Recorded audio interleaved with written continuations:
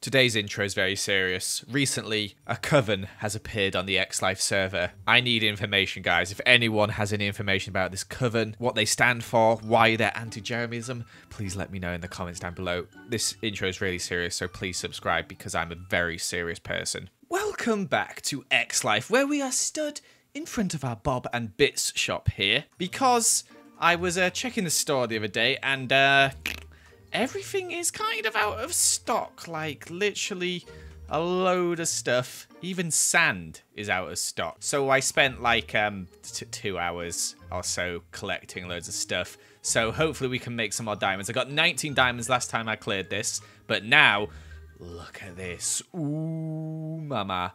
That's a lot of diamonds potentially coming. So let's start out by putting these warp scrolls in here. I've realized now that this is not actually as much as I originally thought. There's a decent amount of stuff here, but the lassos are the main ones. Let's put these in here. That's quite a few diamonds in there. And I thought I collected more sand than I did. Okay, well, this is uneventful. But either way, there is some diamonds coming. That's a decent amount of waystones at least. It took a long time to make all this stuff.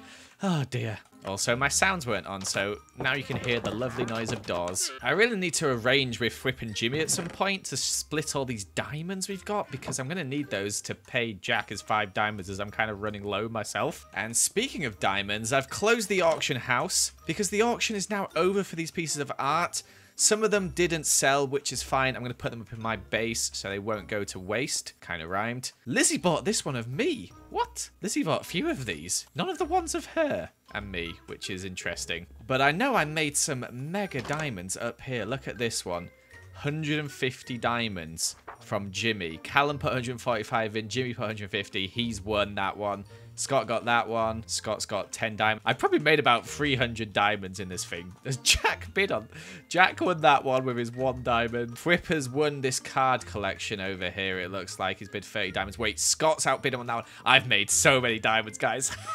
I didn't have to do anything. So what I'm going to do now is I'm going to go around to everyone who won every auction, leave a chest at their house and tell them that they need to deposit the diamonds. And a chest I'll set up over here. And then after that, we can fill the auction house with some more awesome artwork. So I'm going around everybody's house here and I'm leaving a book and their artwork. The book actually says, "Congratulations, you won an auction at Joel's auction. Your artwork is here. Please place the name tag next to it where you place it to credit the artist. For payment, head to the auction house and leave your diamonds in the chest outside." And outside the auction house, there's this chest here. It says, "Leave your diamonds under your name." And it says, "Everybody who owes me diamonds names." And look how many diamonds we've made. 389, I believe, in total. What the heck? Even hear Lizzie wowing next door. Now, after I recorded those clips, it has come to my attention that Jimmy and Callum both bid late on that one piece of artwork. So even though Jimmy did win it for 150 diamonds, Scott was actually the true winner. So to apologize to Scott, I'm going to sell him the painting for 10 diamonds, which I feel like is reasonable as an apology. Now, we've still got quite a bit of artwork left over, so I'm actually going to put this in my base, in my arts gallery. So let me move all that over there right now. Perfect. It's all in here now, chilling. It will remain here forever. I actually missed a slot there. Oops. We've still got plenty of space in here, and for the future of the auction house, I'm not going to refill it today, but next episode I'll be refilling it, so make sure to submit your artwork on my subreddit. The link is on the screen now and in the description. But I actually have some other plans today, obviously, as this video isn't over yet. Now, recently, a coven appeared on the server. Started by Joey, and they already have nearly as many members as Jeremyism, and it's kind of embarrassing, to be honest with you. What also is embarrassing is that their base, or whatever it is quite impressive, and the Church of Jeremy, which I copied off a Google image, not so impressive. So I feel like we need a private place away from their coven where us Jeremys can feel safe. Now, I've always called Jeremyville the Holy Land. However, this is my area, so it feels kind of silly saying that this is the Holy Land for all of Jeremy. So today, I'm going to discover the actual Holy Land, and by that I mean I'm gonna build a Holy Land, or at least start to build a Holy Land, as I want this place to be pretty epic. So first, we actually need to find this Holy Land, and we want it far away from that witch coven, who have officially stated now that they are anti-Jeremyism, which I am not so happy with, to be honest with you. So I'm going to get on my magic carpet and we're going to fly out until we find the suitable place for this holy land to be built on. I mean, to be discovered.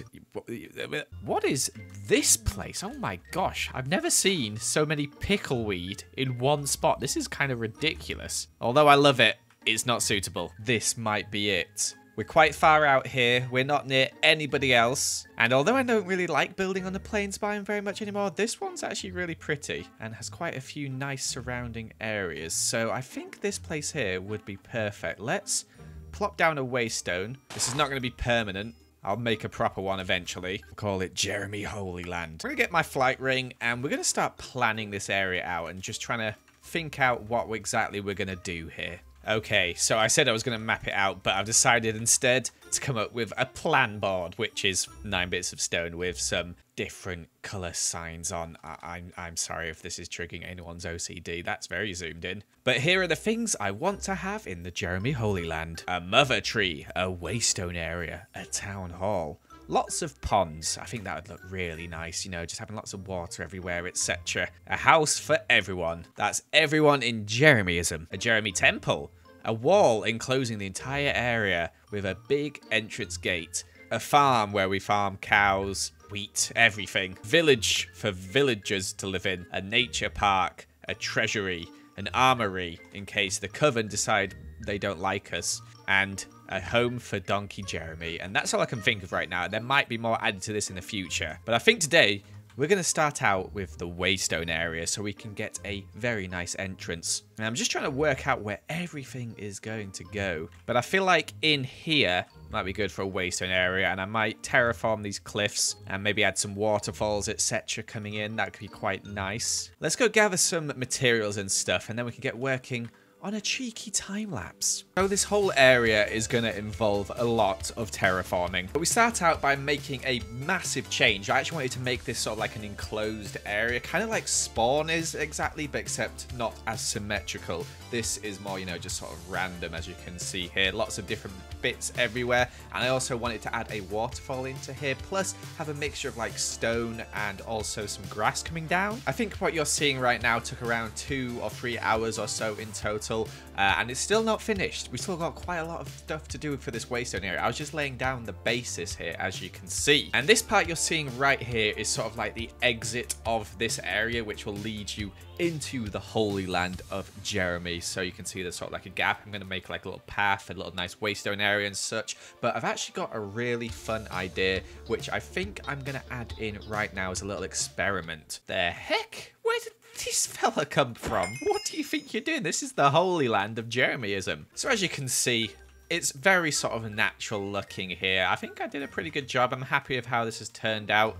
There's some bits up here which I still think need a little bit of work. Maybe let's push that back there. And obviously we need to add some like more flowers, etc. into this area, as at the moment it is just all plain grass and boring. But what I want to do right now is another actual time lapse, and I'm kind of inspired by a certain movie involving blue people. And that movie was Avatar. In Avatar, they had that sort of, you know, floating islands area.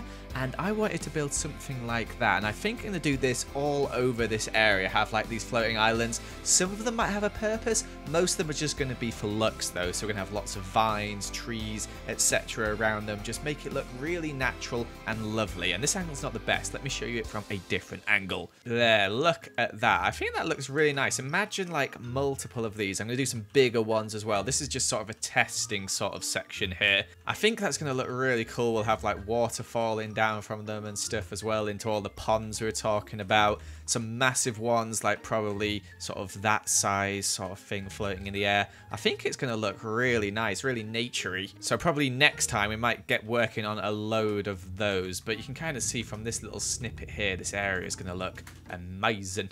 And I'm going to move the waystone into here. We're still going to keep the board up there though. I also added animal rescue on it because I feel like this should be a safe haven for all Jeremys. I need to work out what type of block I'm going to use for paths and stuff. Maybe you guys have some suggestions. If you do, leave them in the comments down below, because we're going to leave this here for now. As, yes, it's a great start. This has taken quite a long time, but you know what? We need more members of Jeremyism, and to make Jeremyism grow, we need to kill one person. But before we can kill him, we gotta finish his statue. So let's head to Jack's area right now. So far, all we've really built are his feet. Today, we're going to build the rest of him, which should be a bit easier as the feet are kind of like, you know, the basis. Once we've got this shape down, we can kind of work out the rest of the proportions. And also, I saw that Jack actually liked Jeremy 1, so we'll give him the keys to Jeremy 1 when we finish this, and the digger can stay there. I'll probably move the crane, though, as Jeremy 2 is not the prettiest of things, really. But let's have a look at our reference image again. We're going to need some blue for his jeans. But rather than use this shirt, we're going to use that hoodie that he always wears with the red sleeve and the yellow sleeve and the blue, as I think that'll just work a bit better. And I've got an idea on how we're going to do the face. Let me have a look through some blocks and we'll see what the best one is we can use for his legs. We'll remove this at the same time, as it's kind of in the way here. Are you guys excited to see Jack? Because that's right, it's time for the time lapse. So the body, the legs, etc. weren't too hard to build, to be honest with you. I actually quite enjoyed building these parts. It was kind of weird trying to build the knees, but we got there eventually, and I think it actually looked okay. And the hoodie itself wasn't too bad either. However, the face is quite interesting. I went for a method you'll see in a bit, which I think looks really, really funny, and I hope Jack actually likes it. But you can see here we've got the hoodie starting to take shape. I actually decided to add in a play button that he was holding, and I used some online picture frames to sort of make it actually look like a play button as well, and I think it actually ended up looking cool. I didn't know what to put in his other hand though, so I just kind of made it pointing. This is kind of the wrong length. I actually adjust this a bit later and it actually looks a bit better now, as it looks kind of weird there. But as you can see for the face, we did start out by making a face, but then I thought, you know what, let's just use an online picture frame, and there we go. Look at it, it looks so funny. And it is from afar. I'm really happy with it. I think Jack will love this. He's got his play button here, as you can see. He's holding it in his hand. I'm really happy with how that looks. It's just quite simple, but I think it looks really cool. We've also got his socks, his jeans, the hoodie.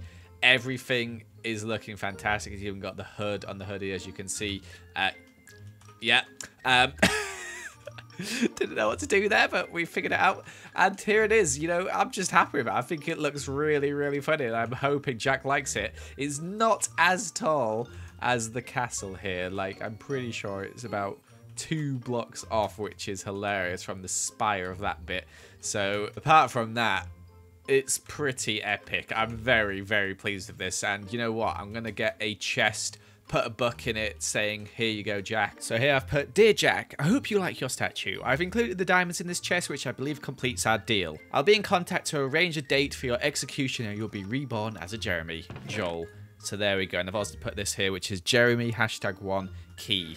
So hopefully he understands that that's for the digger. I should probably put a sign there just to make sure he knows. There, hopefully he sees that.